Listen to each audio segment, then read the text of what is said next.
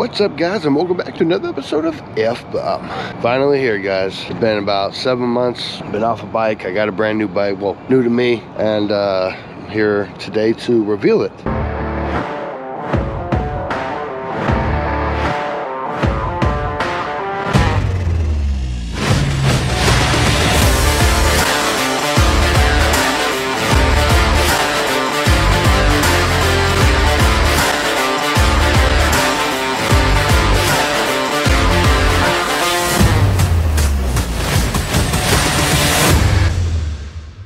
Got a really good deal on it, let's just say that. It is a Harley. I went through the Rider to Rider program here in Fresno at Matthews Harley-Davidson.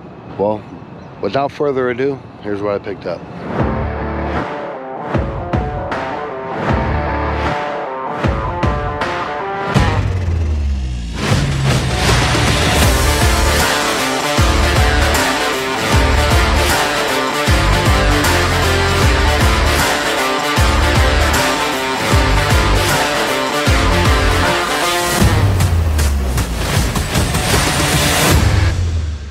So, picked up a 2009 Harley-Davidson Electric Glide. What's really cool about this bike is it is all blacked out for the most part, other than the small little chrome pieces. My boy OG donated me his old drag specialty seat. Much appreciated, because that seat that was on there was garbage.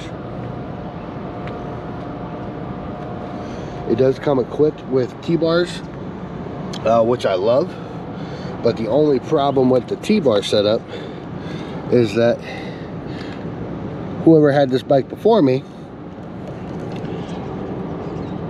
had to remove the stereo to get the T-bars in there.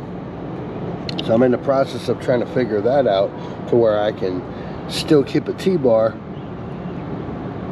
and still put in the stereo, because as you can see, it's still got the speakers installed on there, so it's pretty much speakers for no reason. It does have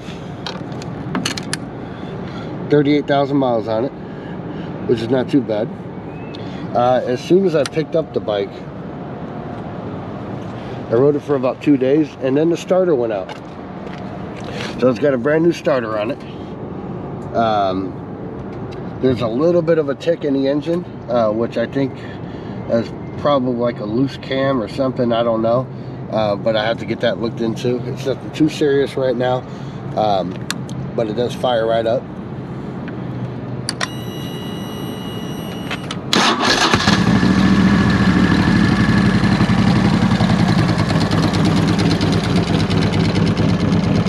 Got the K-Maker headlight on there, nice and bright.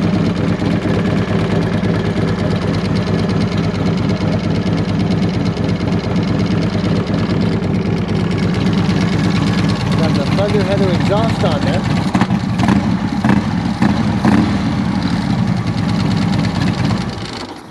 Sounds pretty good. Always forget to do that. I don't want to kill a battery. I do have some plans for the bike. This is my first bagger, official bagger. I've had like V-Stars that I've turned into baggers, but this is the first bike that's supposed to be a bagger. But the things that I have planned for it, which I'll get into another video, is going to be a complete custom job. I mean, I'm not planning on painting. Well, I'm not planning on painting too much of the parts that are on here to make it pop.